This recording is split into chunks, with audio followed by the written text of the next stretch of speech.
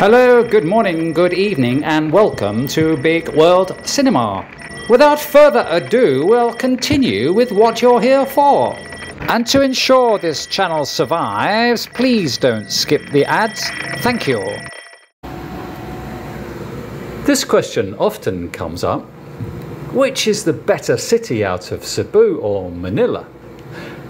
Most visitors will fly into one of these cities on entering the Philippines.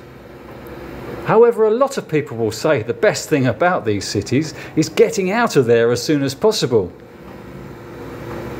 Whether you're arriving here to live or a gateway to other parts of the Philippines, this video should guide you towards which city you should veer towards. I lived in Cebu City for almost 3 years. I've lived in Metro Manila for the past 3 months. I've waited until I built up a better understanding of Manila before I made this video. Manila is much bigger than Cebu City.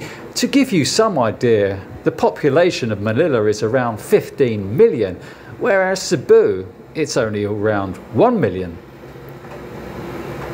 I wasn't initially planning on staying in Cebu for 3 years. I arrived in March 2020. Was planning on staying 2 or maybe 3 months, and then the world ended. The choice at that time was go back to the UK or stay in Cebu. Why would I want to go back to the UK having just left my homeland? Nobody knew the pandemic would last as long as it did. So I just kept renewing my visa. As being unvaxxed, I couldn't go to any neighbouring Asian countries anyway. So I've seen and know a lot about Cebu City. I used to walk around the city all the time, had my favourite routes and either went clockwise or anti-clockwise. It's not a very big city. You can pretty much cover what Cebu has to offer in a day, which is good or bad, depending on how you consider it. The traffic, however, is pretty bad at rush hours, so navigating your way out of the city can take a few hours. Metro Manila, in comparison, is vast and takes you some time to reach other parts of the city. Going from the area of BGC, where I live, to the old city of Intramuros, which is a distance of around 12 kilometres, took me over an hour, travelling by a couple of jeepney rides on a Saturday afternoon. So what does each city offer? What does any big city really offer? Cities nowadays tend to be judged according to their shopping malls. Foreigners retiring to the Philippines will say, "Oh, it's got great malls there." All modern cities are starting to look very similar. The world has become just a huge shopping mall. Cebu City has Business Park and IT Park districts, where the business hubs and shopping malls are located. Ayala Centre in Business Park being the better mall than Ayala Central Block in IT Park, which opened just before the pandemic and is pretty poorly designed and very lame in comparison. There's also Robinson's Galleria Mall, which is actually a lovely mall, but doesn't really get much footfall. SM City is a so-so mall, and SM Seaside Mall, their flagship store in Cebu City, which is pretty grand and located beside the sea, strangely enough. This is where Metro Manila excels, however, as they have no shortage of fancy shopping malls. The prestigious Rockwell and Shangri-La, Venice Grand Canal Mall and Greenbelt malls. Plus the mother of all malls, the Mall of Asia, which after 3 months I still haven't visited yet. Naturally, at each of these malls there's an abundance of shops and eatery choices to cater for all tastes. Filipinos love their shopping malls, which are very busy of an evening and weekend. I tend to judge a city on what cultural choices it offers, places to visit and outdoor spaces, green parks, open spaces and generally restaurants, bars where you can sit, drink and dine al fresco. In terms of greenery, Cebu City offers just Plaza Independencia, plus a couple of cemeteries. Al fresco, there's Sugbo Mercado food courts at IT Park and Business Park.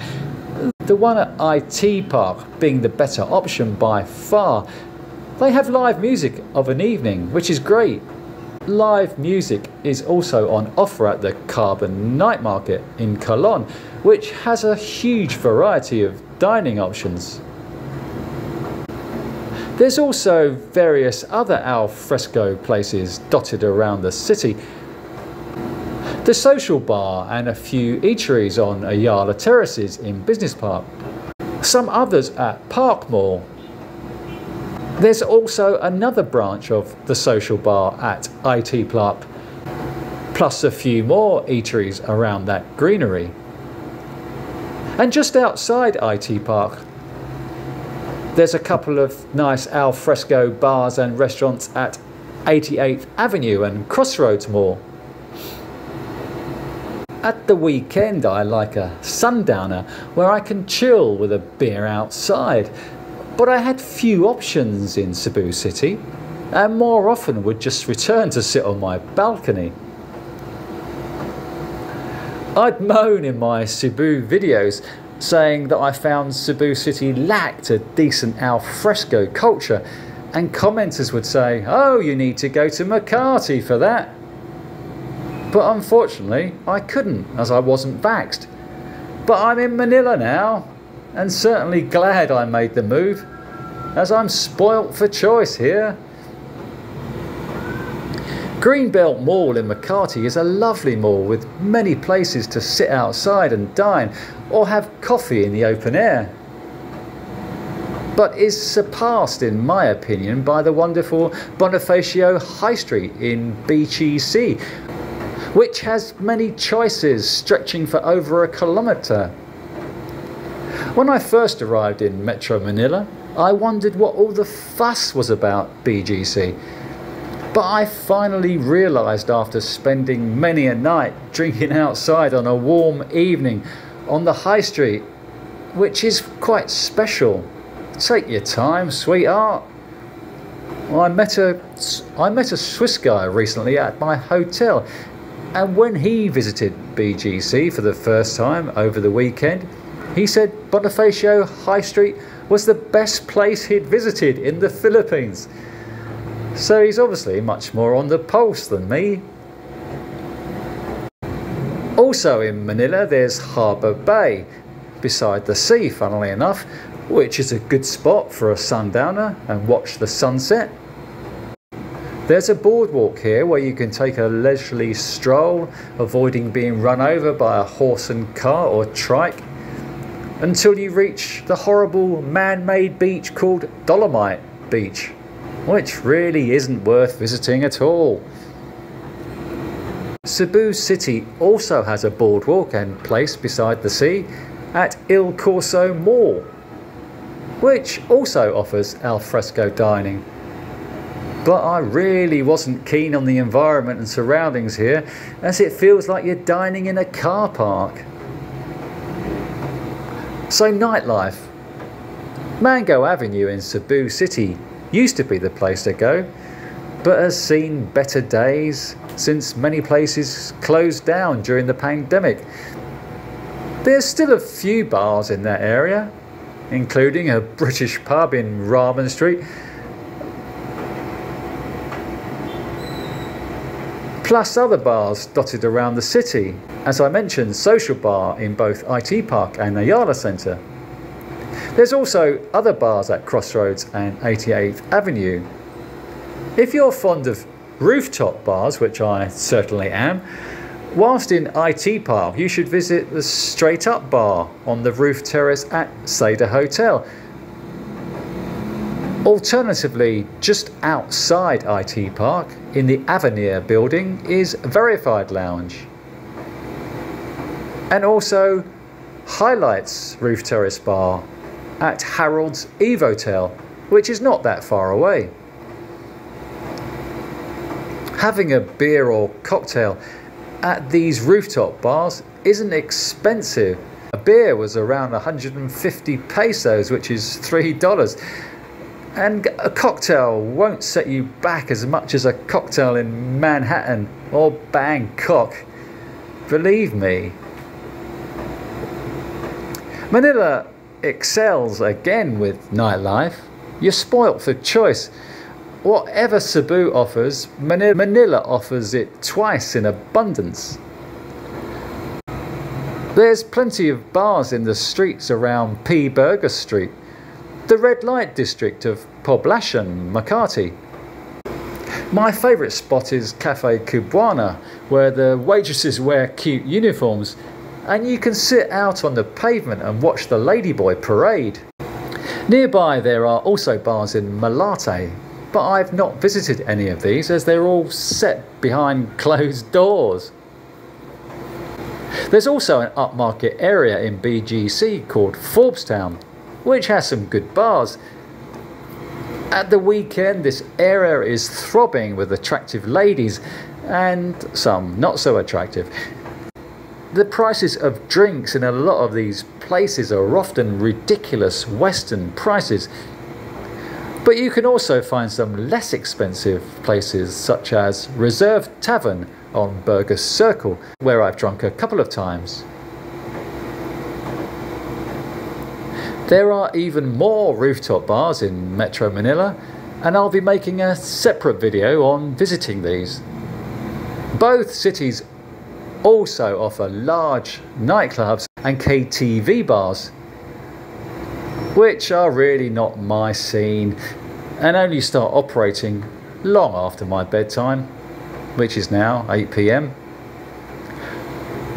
So apart from malls, dining, greenery and nightlife, what do these cities offer? Well, culturally, both cities have plenty of historical sites where you can swat up on Philippine history. In Cebu City, historical sites are located close to each other. Yap Santiago Ancestral House, Heritage of Cebu Monument, Santo Nino Basilica, Magellan's Cross, and Fort San Pedro at Plaza Independencia, which is a lovely park where people gather to socialise of an evening and weekend. One of my beefs with Cebu is the shortage of art museums and galleries, which is lacking for a second city. But Manila has plenty on offer. The historical sites in Manila are also generally in one spot, gathered around the old walled city of Intramuros, which is well worth a visit. Although, as I said, it took me a long time to travel there. Both cities have similar traffic problems, but both offer a variety of transportation choices for getting around, with Manila also offering a train system if you don't want to be stuck in traffic for hours. And yet again, I've not been on it, as even in August 2023, they're still insisting on you wear a face mask to gain entry onto the train system.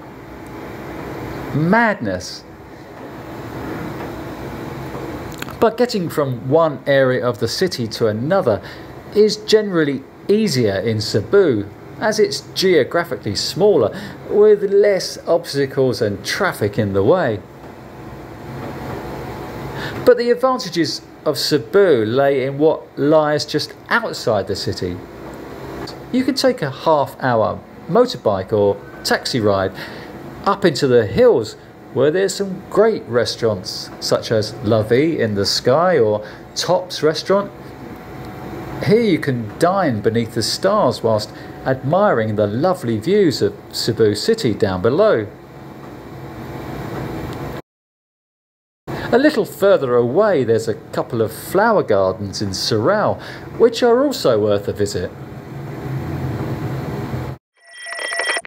Here at BWC, Uncle doesn't charge a subscription fee like Auntie does, but buying us a coffee would be much appreciated. Thank you. Also travelling just 2 or 3 hours outside Cebu City, you've got a lot of choices. You can visit the picturesque Lambug beach outside Mualboal, or journey to the neighbouring islands of Camotes, Bantayan or Malapascua. Manila also has a few options just outside the city, such as Batangas and Tagaytay City, which I've yet to explore. And there you have it. So which city do you prefer? I hear you cry. I think my answer is quite obvious, really. The benefit of Cebu being a smaller, compact city and being easy to navigate is its downfalling, in my opinion, as I'd constantly walk around moaning that Cebu doesn't offer enough to satisfy me. I can find many more things that satisfy me in Manila. Just because it's bigger doesn't mean it's inconvenient. I live just outside BGC, with Greenbelt Mall just a short jeepney ride away. So I have everything I need on my doorstep and stay within that bubble. It's like when I lived in London. I moved to West London where I lived and worked, then would journey to other parts of London on occasion by tube. So I'm doing a similar thing in Manila, which ticks all my boxes. Just a quick reminder to please click the thumbs up button if you liked the video, or thumbs down button if you didn't, obviously. Thank you.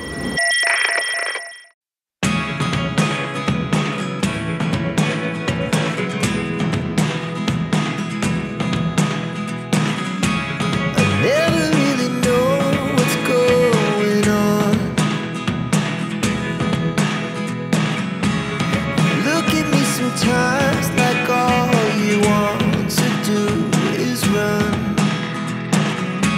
Hear me out,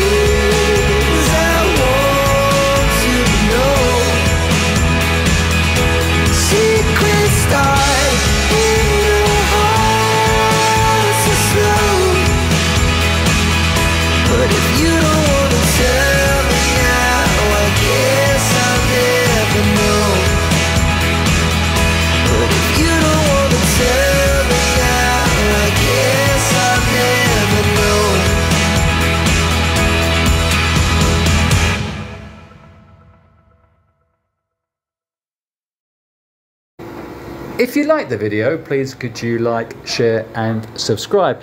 And don't forget to ding the notification bell to see my videos before your friends. See you on the next video. Take care everyone.